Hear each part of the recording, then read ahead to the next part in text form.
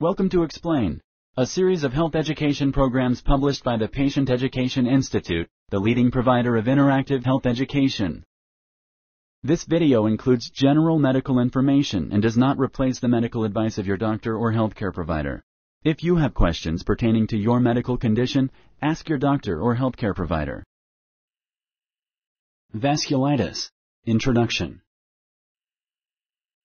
Vasculitis is defined as inflammation of the blood vessels. Inflammation is the body's reaction to infection, irritation, or injury. It can include pain, swelling, redness, and heat. There are several diseases characterized by the presence of vasculitis. In some vasculitis diseases, inflammation is the main problem. In others, vasculitis is just part of the disease. This program will help you understand vasculitis. It discusses the anatomy of blood vessels and symptoms of the disorder. It also talks about how vasculitis is diagnosed and treated. Blood vessels. Blood vessels are tube-like structures that carry blood through the body. The blood vessels of the body together are called the vascular system. Blood rich in oxygen leaves the left part of the heart and enters the aorta. The aorta is the biggest artery of the body. The aorta divides into smaller arteries that go to the brain, arms, intestines, pelvis, and legs. Small arteries divide into even smaller arteries called arterioles. Arterioles divide into the smallest blood vessels of the body called capillaries. In capillaries, blood releases oxygen, glucose, and other nutrients. It also picks up carbon dioxide. The capillaries join together to form venules, which are very small veins. Venules join together to form small veins. Small veins join other veins to form the inferior and superior vena cava. These are the biggest veins of the body. Blood poor in oxygen and rich in carbon dioxide enters the right side of the heart. It leaves the right side of the heart through the pulmonary artery, traveling to the lungs through smaller arteries, arterioles, and capillaries.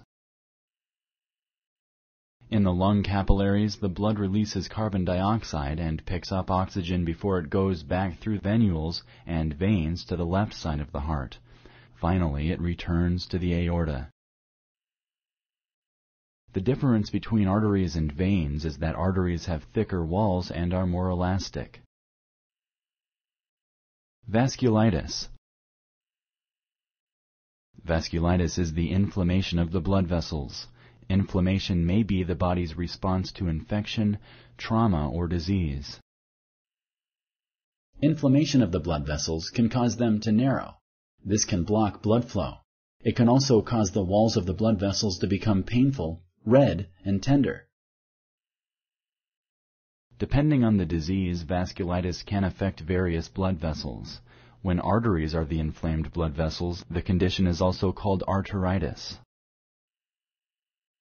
Vasculitis can affect blood vessels in various organs, such as the brain, kidneys, and lungs. Vasculitis is a group of diseases of the blood vessels. The diseases differ according to the blood vessels involved, the organs involved, the main cause, if known. Sponsored by the Patient Education Institute. www.patient-education.com.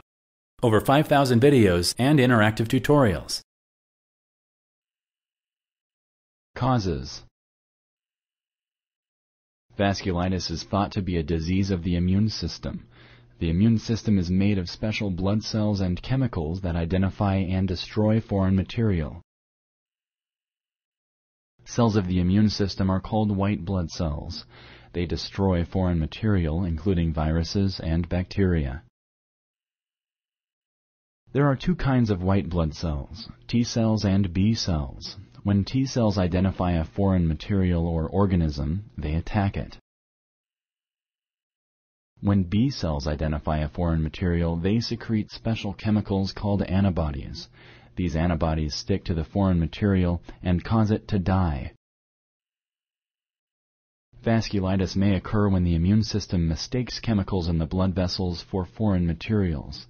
The immune system then attacks the blood vessels and damages them. It is not known what causes the immune system to malfunction. Sometimes vasculitis happens as a reaction to specific substances injected into the blood, such as cocaine or amphetamine. Vasculitis can accompany infections, such as hepatitis B. Hepatitis B is a viral infection. Some cancers and rheumatic diseases are associated with vasculitis. Symptoms. The symptoms of vasculitis vary depending on which organ is affected. If the brain is affected, strokes, paralysis, and vision problems may occur. The kidneys are responsible for cleaning waste and toxic materials out of the blood. When they are affected by vasculitis, their function declines. Sometimes this must be treated with dialysis. A dialysis machine acts like an artificial kidney. There are different types of vasculitis, including Kawasaki disease, which affects the mucous membranes and the heart. Behçet's disease, which affects the mouth, eyes, and genital areas.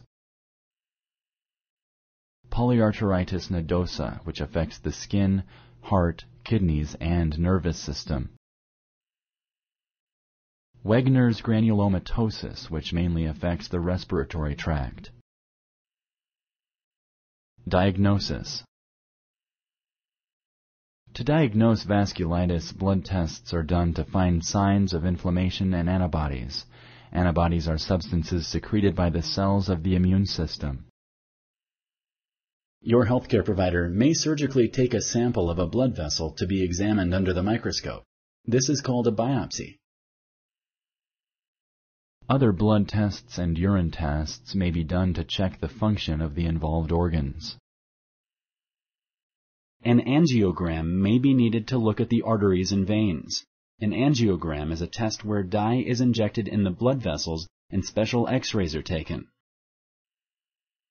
X-rays, CT scans, and MRIs may be done to look at various organs of the body and see if they are affected. Treatment. Treatment for the disorder depends on what type of vasculitis is present. Vasculitis caused by a medication or drug can get better if you stop taking that specific medication. In cases where there is no known reason for the vasculitis, stopping inflammation is the priority.